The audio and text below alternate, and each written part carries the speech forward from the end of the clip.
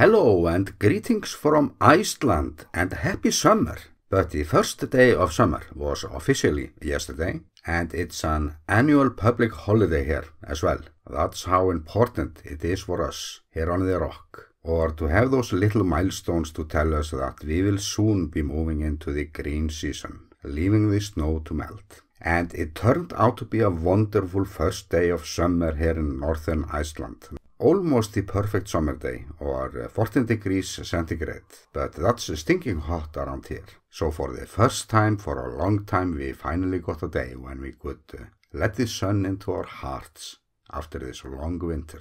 It's also a day when we could finally do some garden work, maybe some barbecue without the Eskimo outfit. So it was the perfect day to wake up my little drone and give him his little morning massage and say, "Come on, little buddy, it's warm outside, so you won't drop dead from cold straight into a cemetery like your brother did last December." And then we took off to find all the townspeople to catch the mood on film. But this time it took me a while.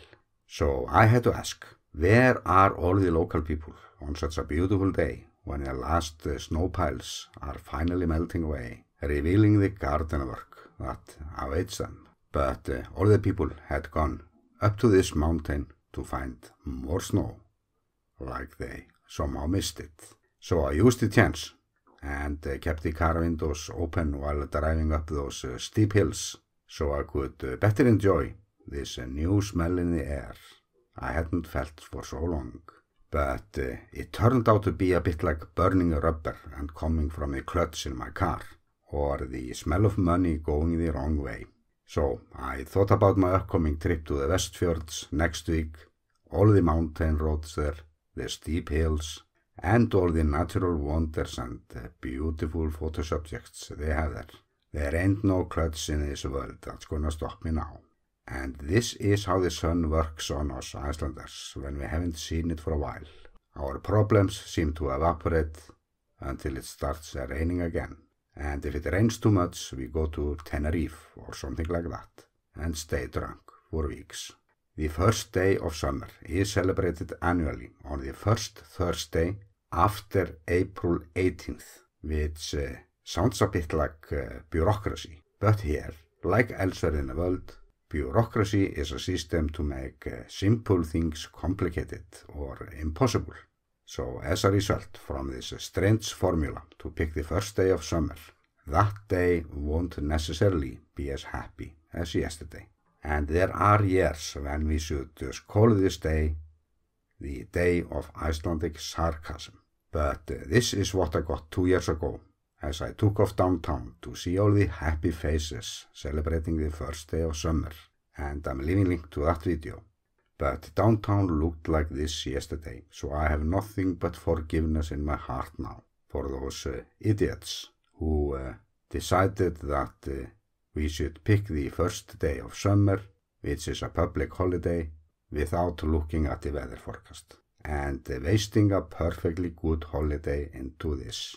But that is just the Icelandic sarcasm. And legend has it that when summer and winter freezes together, or when we get frost the night before the first day of summer, it means that the summer will be good. And legend has it also that if you see the elves do this spanking thing during the first day of summer, we might get many rainy days in July. So I took a detour and stayed away from all elf cliffs yesterday. Nothing was going to interrupt my plans. The summer about to start, the green color palette on the way, what could go wrong? And I felt so inspired. Inspired enough to end this video with an Icelandic poem.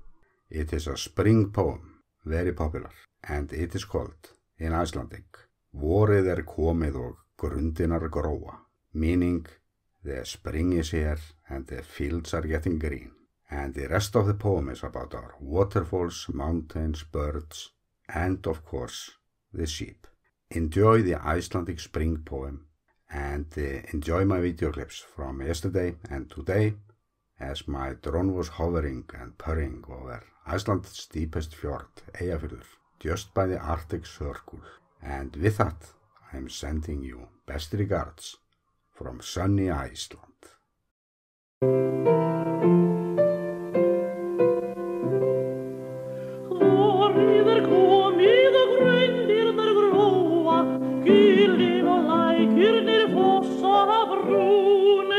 Syngur í runni og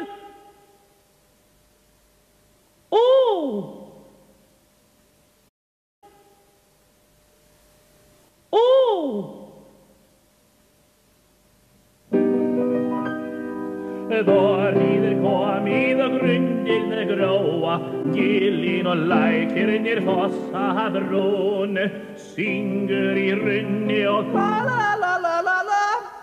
Senn kemur lóa, svanur á tjarnir og þröstur í tún. Svanur á tjarnir og þröstur í tún. Tekur hýrna holma og sker, freyðra sem líkin og hæðurinn fer. Nú tekur hýrna holma og sker.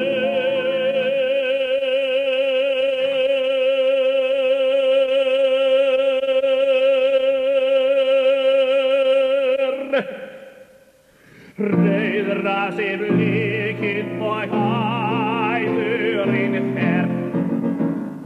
Æðirnar brosa og hlíðarnar dala, óarnar smalinn og rekur af hól. Hei, börnin sér una lokkar að vala, börnin sér leika að skeljum og hól.